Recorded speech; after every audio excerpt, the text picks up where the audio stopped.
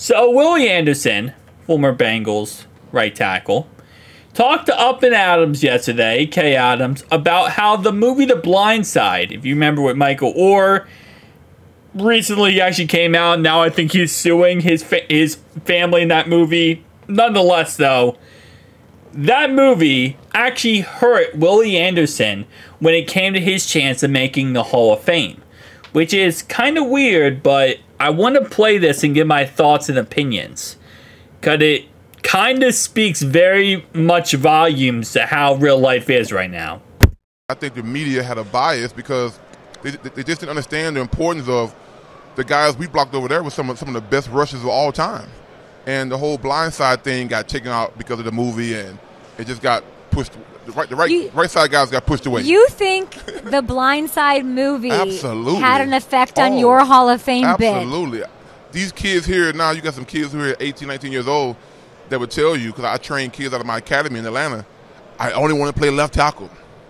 And I say, well, go look at what Penei Sewell's contract was for the Detroit Lions this year. That was $100 million contract. So the kids and their parents, because of the media push of the blind side left tackle, is a huge deal.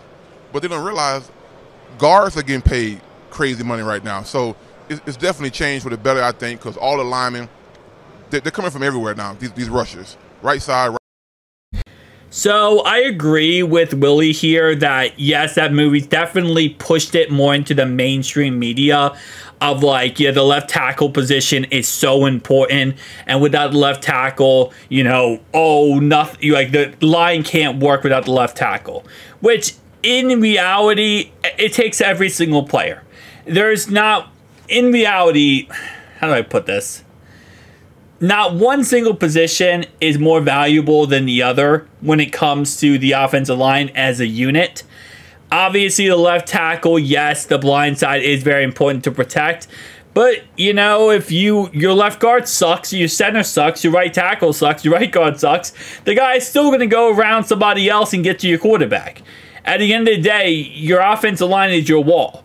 And yes, either corner, your right and left tackle, are your, blind sides of that wall to shut down your opponent. Now, if you're a right-handed quarterback, it's a little bit easier. Let's say, for example, if someone gets past your right tackle, then your left tackle. You can step up in the pocket and make a move and get around.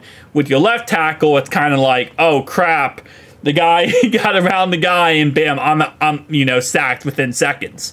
So I do understand what he's talking about. And again, yes, linemen in general have gotten paid a lot more. Penei Sewell being a good example of that. The highest paid offensive lineman in the league right now is a right tackle. Lane Johnson is also a right tackle. I believe Jordan is also, I believe, no, he's a left tackle, actually. But Lane Johnson is a right tackle. Deion Dawkins, I believe, is a left tackle. Dewan Taylor, is he a right tackle or left tackle? I don't exactly remember. He is a right tackle. Ryan Ramczyk, I know that for a fact. But yeah, so offensive tackles, right tackles are getting paid big boy money. Same thing with Jonah Williams is a right tackle. He's getting paid big boy money. I think Taylor Decker is their right tackle as well. So yes, I will agree with him that, it's kind of a narrative that has been around forever now. You want to be a left tackle. You want to get paid left tackle money. No one really says get paid right tackle money. And I think a lot of the reasons why is because, that's just not a thing. It's not right tackle money. It's left tackle money. But I think that narrative is starting to change. Because, again, at the end of the day, the offensive line's a unit. It's not just one player.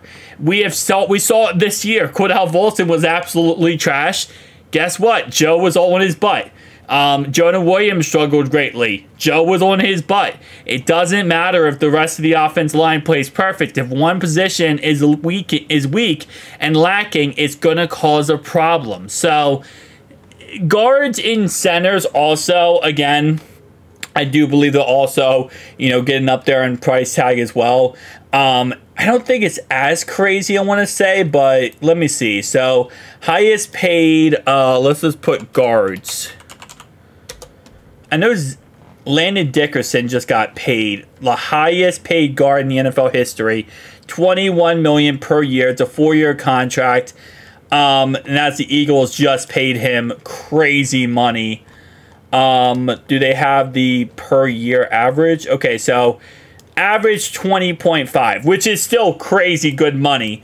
Compared to tackles, what we just looked at, they were averaging a little bit more. I mean, you get to like the 7th guy, and that's when was on talk about guard money, but it's still a lot of money they're averaging, right?